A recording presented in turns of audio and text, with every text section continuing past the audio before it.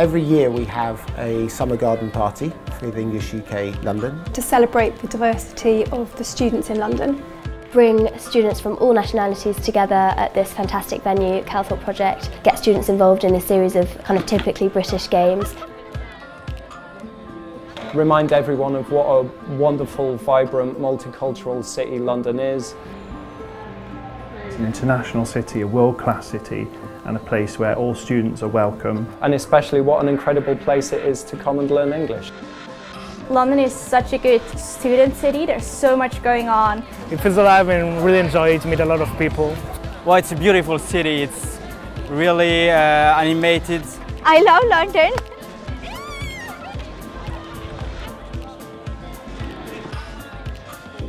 We want to do something special this year that would celebrate the diversity of London, and so we decided that we would attempt to break a world record. We're attempting to break a world record for the most nationalities being taught in the English lesson. The world record currently stands at 50 nationalities being taught English at the same time. It's really important that we get at least 51 nationalities, otherwise we won't break the record. We're quite anxious about this. I think it's going to be close.